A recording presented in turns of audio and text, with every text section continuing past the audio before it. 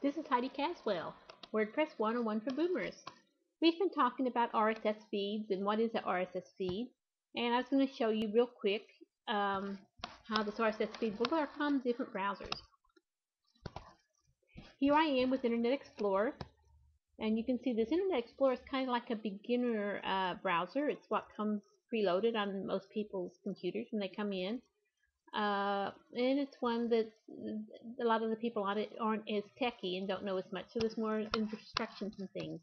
And you have here where you could click and you can learn more about feeds, and then a pop-up will pop up that gives you some Windows help, and you can go in, okay, these are just things that people will know. The description costs money, and usually, in most all cases, it does not. And unlike magazine subscriptions, newspaper subscriptions, I'm sorry. But anyway, getting tongue-tied there. But you can see it's got, you can see it by title or author, the categories that they're coming in at. But what it does is you can see just the headlines and a few words. The Explorer one, actually the images, the first images coming up too. The videos aren't showing up on this, so any of these that have video, all the links are showing up in here. So you got some information that's showing up here. And that's a quick way to scroll through and read someone's site to see what's on there. Okay, now I'm over at Firefox. Firefox is one of my favorite browsers. It's got a lot of cool things that, and it's less apt to have viruses and things come into it than you have with Explorer. It actually has a way where you can actually subscribe to your feed through Google Feed Reader, blog lines, Yahoo, however you like to subscribe. They give you a few choices there. Or you can just say, always use Google, subscribe for free, and then you go subscribe now. And that's one way that people could subscribe to a site. And as you can see, it doesn't have pictures there.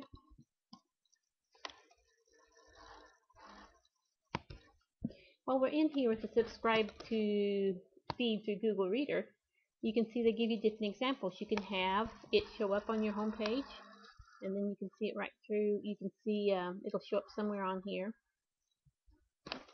Or it can show up over here on just the Google Reader, and you can have that here. You can make it easy to keep up with it. If you got a lot of sites to keep up with, then you just can scan through a list with them all in one spot, and that's what the feed readers are good for.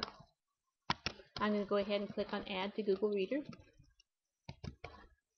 As you can see in here, it also shows people I know that may be on Google Reader, and I can see what it is that they're sharing publicly if they want to share them publicly. But I can mark as read, and it won't show up again if I want. I could add several blog sites in here at one time, and it's really not a bad way to keep up with different blogs. Once I've added it to the Google feed and I'm in Firefox, I can't go back and see the feed the other way. I can only see it one of these ways. It just automatically takes me to one of those ways to read it. Okay, I'm in Chrome now, and you can't really read it too well the way it is. It's just got all the code mixed in with the words, and it's all showing up there together. And it says at the top, this XML file does not appear to have any style information associated with it, and there's not. Internet Explorer and Firefox both added a style. Now, on your inside WordPress, there's a lot of plugins that are there, and some of the plugins will change how how the feed shows up and what people are seeing. And we're not going to get into all that right now. And usually, people's going to read a feed either through a feed reader, like the Google Feed Reader, or through email. And like for me, I keep meaning to sign up and use a feed reader, and I've not really done that. I've been in the habit of checking my email.